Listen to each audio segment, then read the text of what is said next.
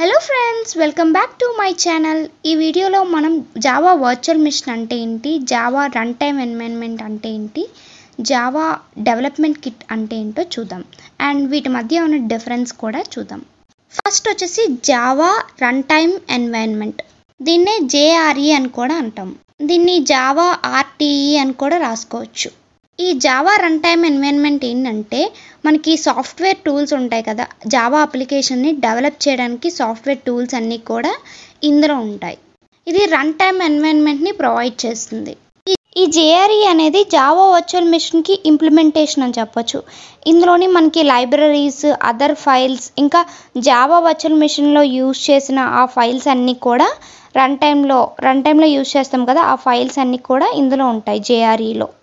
జావాని మనం sun micro system వాళ్ళు implement చేశారు, డెవలప్ చేశారు అని చెప్తూ ఉంటాం కదా. ఈ జావా వర్చువల్ మిషన్ని వాళ్ళే కాకుండా వేరే కంపెనీస్ కూడా మనకి తీసుకొచ్చారు. అంటే సన్ మైక్రో సిస్టమ్ బేస్ చేసుకొని వేరేవి కూడా మనకి రిలీజ్ చేశారు. ఇది JRE. నెక్స్ట్ వచ్చేసి JDK అంటే జావా డెవలప్మెంట్ కిట్. ఈ JDK ఏంటంటే సేమ్ దానిలాగే జావా అప్లికేషన్స్ని, యాప్లెట్స్ని డెవలప్ చేయడానికి యూజ్ అవుతుంది. ఈ JDK అనేది మనకి ఎలా చెప్పొచ్చు అంటే JRE ప్లస్ డెవలప్మెంట్ టూల్స్ అనమాట. ఇక్కడ development tools Java run time environment కలిపితే JDK అని చెప్పొచ్చు. ఒరాకిల్ కార్పొరేషన్ వాళ్ళు రిలీజ్ చేసిన జావా ప్లాట్ఫామ్స్ ఉన్నాయి కదా, అవన్నీ కూడా మనకి JDK ఇంప్లిమెంటేషన్ అనే చెప్పొచ్చు. JDKని ఇంప్లిమెంట్ చేస్తే వచ్చినవే ఆ జావా ప్లాట్ఫామ్స్. అవేంటంటే standard edition Java platform, enterprise edition Java platform, micro edition Java platform. ఈ JDKలో మనకి జావా వర్చువల్ మిషన్ ఉంటుంది, ఇంకా కొన్ని రీసోర్సెస్ కూడా ఉన్నాయి. అవి ఏంటంటే ఇంటర్ప్రిటర్, లోడర్, అలాంటివన్నీ కూడా, కంపైలర్, అర్చీవర్, డాక్యుమెంటేషన్ జనరేటర్, ఇలాంటివన్నీ కూడా మనకి JDKలో ఉన్నాయి. ఇవన్నీ ఎందుకు అంటే జావా అప్లికేషన్స్ని డెవలప్ చేయడానికి.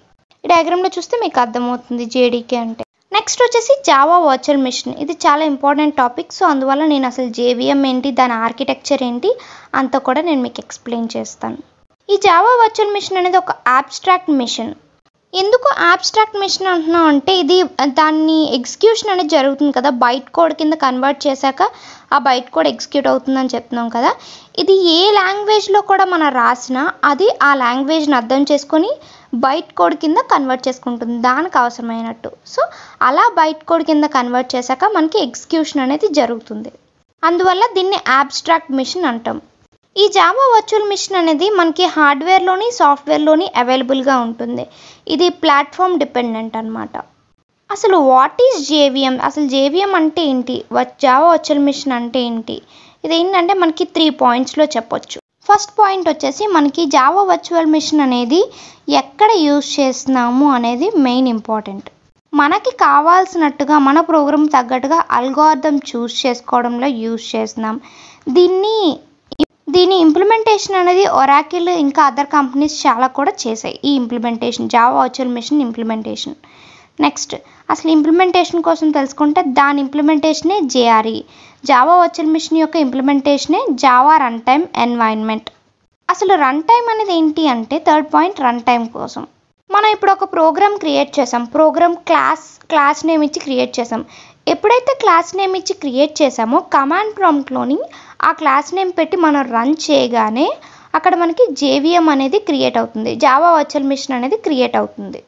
ఇది JVM అంటే జావా వర్చువల్ మిషన్ అంటే. నెక్స్ట్ అసలు అది ఏం చేస్తుంది, జావా వర్చువల్ మిషన్ ఏవేవి పెర్ఫామ్ చేస్తుంది అంటే కోడ్ని లోడ్ చేస్తుంది, ఆ కోడ్ని వెరిఫై చేస్తుంది, కోడ్ని ఎగ్జిక్యూట్ చేస్తుంది, రన్ టైమ్ ఎన్వైరన్మెంట్ని ప్రొవైడ్ చేస్తుంది. ఇవి జావా వర్చువల్ మిషన్ ఆపరేషన్స్ అని కూడా చెప్పొచ్చు. ఈ జావా వర్చువల్ మిషన్ అనేది మనకి కొన్ని డెఫినేషన్స్ని ప్రొవైడ్ చేస్తుంది.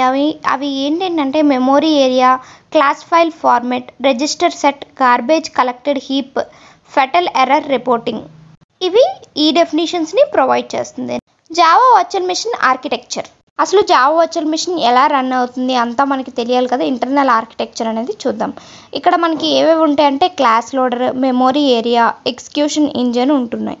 మీకు ఇక్కడ కనిపిస్తుంది కదా, ఇది Java virtual machine diagram. So ఇప్పుడు ఒక్కొక్క దానికోసం మనం డీటెయిల్గా డిస్కస్ చేద్దాం. ఫస్ట్ వన్ వచ్చేసి క్లాస్ లోడర్. ఈ క్లాస్ లోడర్ అనేది ఏంటంటే మనం ఎప్పుడైతే జావా ప్రోగ్రామ్ని క్లాస్ నేమ్గా సేవ్ చేస్తామో ఆ క్లాస్ నేమ్గా సేవ్ చేయడం వల్ల మనం ఎప్పుడైతే రన్ చేసేటప్పుడు ఆ క్లాస్ అనేది లోడ్ అవుతుంది. లోడ్ అయ్యి జావా వర్చువల్ మిషన్ అనేది క్రియేట్ అవుతుంది. ఇలా క్రియేట్ అవ్వడాన్ని మనం 3 స్టెప్స్లో చెప్పొచ్చు. First one boot strap class loader, second one extension class loader, third one system or application class loader. First one boot strap class loader అనేది ఏంటంటే ఇది ఫస్ట్ క్లాస్ లోడర్ అని చెప్పొచ్చు. ఎక్స్టెన్షన్ క్లాస్ లోడర్కి ఇది ఒక సూపర్ క్లాస్. ఇక్కడ మనం ఫైల్స్ని jar ఫైల్స్లో save చేస్తాం కదా, సో దాన్ని ఎలా లోడ్ చేస్తున్నాం, .jar RT.jarలోని లోడ్ చేస్తున్నాం. ఈ RT.jarలో మనకి అన్ని ఫైల్స్ కూడా లోడ్ అయి ఉంటాయి.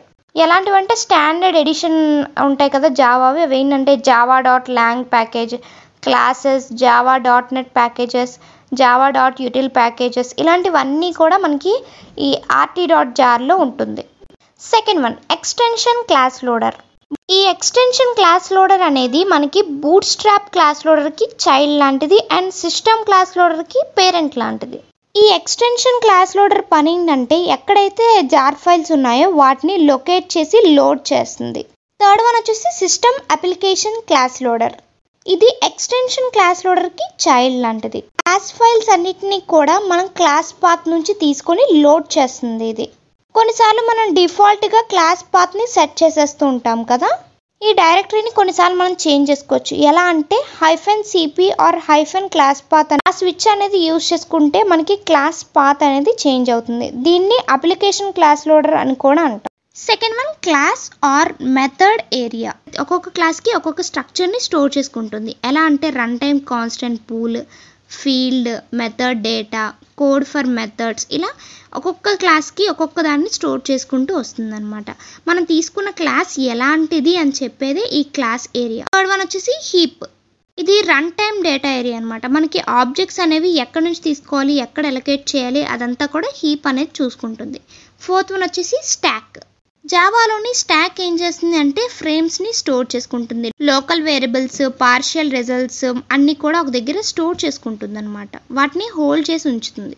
ఏదైనా మెథడ్ని ఇన్వోక్ చేసుకోవడానికి, అలాంటప్పుడు రిటర్న్ చేయడానికి ఇది ఈ స్టాక్ మెథడ్ అనేది యూజ్ అవుతుంది. ప్రతి థ్రెడ్కి కూడా ఒక ప్రైవేట్గా ఒక JVM స్టాక్ అనేది ఉంటుంది. ఎప్పుడైతే మనం థ్రెడ్ క్రియేట్ చేస్తున్నామో సేమ్ ఆటోమేటిక్గా స్టాక్ అనేది క్రియేట్ అయిపోతుంది. ఒక కొత్త ఫ్రేమ్ క్రియేట్ చేస్తే ప్రతిసారి ఒక కొత్త ఫ్రేమ్ అనేది క్రియేట్ చేసుకుంటే ప్రతిసారి ఒక మెథడ్ ద్వారా దాన్ని ఇన్వోక్ చేసుకోవాలి. ఎప్పుడైతే మెథడ్ అనేది ఇన్వోక్ అనేది అయిపోతుందో మనకి అక్కడ ఆ ఫ్రేమ్ అనేది డెస్ట్రాయ్ అయిపోతుంది. ఫిఫ్త్ వన్ వచ్చేసి ప్రోగ్రామ్ కౌంటర్. దీన్ని PC అని కూడా అంటాం. ఇదేంటంటే మనకి జావా వర్చువల్ మెషిన్ అడ్రస్ని, వాటి ఇన్స్ట్రక్షన్స్ని ఎగ్జిక్యూట్ చేస్తుంది. Sixth one native method stock. మన అప్లికేషన్లో యూజ్ చేసిన అన్ని నేటివ్ మెథడ్స్ కూడా ఇందులో ఉంటాయన్నమాట.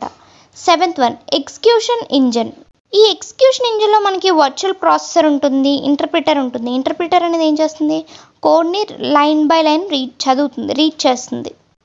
అంటే బైట్ కోడ్ ఉంటుంది కదా, బైట్ కోడ్ని మొత్తం లైన్ టు లైన్ రీడ్ చేసి ఎగ్జిక్యూట్ చేస్తుంది అండ్ ఇన్స్ట్రక్షన్స్ ఏమున్నా కూడా ఎగ్జిక్యూట్ చేస్తుంది. ఇందులో మనకి just in time JIT compiler అనేది కూడా ఉంది. ఇది యూజ్ చేయడం వల్ల మనకి పెర్ఫార్మెన్స్ పెరుగుతుంది. ఇప్పుడు కంపైలేషన్ చేస్తున్నాం, ఒకదానికి రెండిటికి సేమ్ కంపైలేషన్ ప్రాసెస్ సేమ్ అనమాట. మనకి కోడ్లో రాస్తుంటాం కదా, అదే క్లాస్ని మళ్ళీ యూజ్ చేయడం, అదే ఫంక్షన్ని మళ్ళీ యూజ్ చేయడం. సో అలాంటప్పుడు బైట్ కోడ్ అనేది మనకి 2 సార్లు ఎగ్జిక్యూట్ అవ్వకుండా ఒక్కసారి ఎగ్జిక్యూట్ అయ్యేటట్టు చేయడం, ఇదంతా కూడా JIT కంపైలర్లోకే వస్తుంది. ఇలా చేయడం వల్ల మనకి టైం టేకింగ్ ప్రాసెస్ అనేది జరగకుండా కొంచెం టైంలోనే ఎగ్జిక్యూషన్ తొందరగా అవుతుంది. ఇక్కడ కంపైలర్ అంటే ఏంటంటే మనకి ట్రాన్స్లేటర్ అని చెప్పొచ్చు. ఇన్స్ట్రక్షన్స్ని, జావా వర్చువల్ మెషిన్ ఇన్స్ట్రక్షన్స్ని CPUకి అర్థమయ్యేటట్టు ట్రాన్స్లేట్ చేస్తుంది. ఇది ఇక్కడ కంపైలర్ అంటే. నెక్స్ట్ 8th వన్ వచ్చేసి జావా నేటివ్ ఇంటర్ఫేస్. దీన్నే JNI అని కూడా అంటాం.